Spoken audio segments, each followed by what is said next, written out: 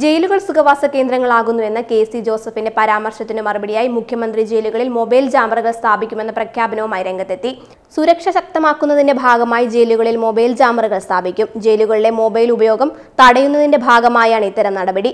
ഇതുകൂടാതെ Indian ബറ്റാലിയനിലെ scorpion സേനാ വിഭാഗത്തെ നിയോഗിക്കും.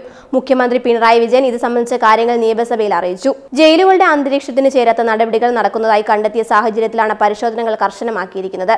ചില തടവുകാരെ സംബന്ധിച്ചിടത്തോളം ജയിലുകൾ സുഖവാസ കേന്ദ്രങ്ങളായി മാറുന്നുവെന്ന വിമർശനം ശക്തമാണ്.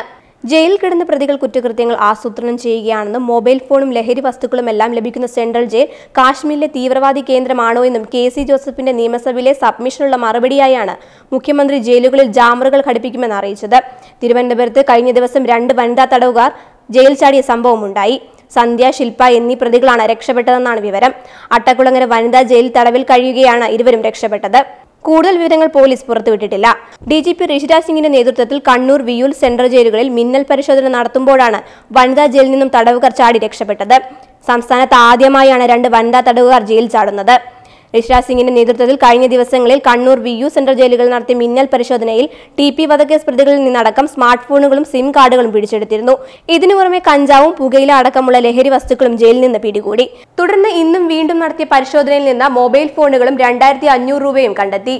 ജയിൽ പരിസരത്ത് കുഴിച്ചിട്ട നിലയിൽ 6 ഫോണുകൾ പിടിച്ചെടുത്തു. Web desk Tatwamayi news.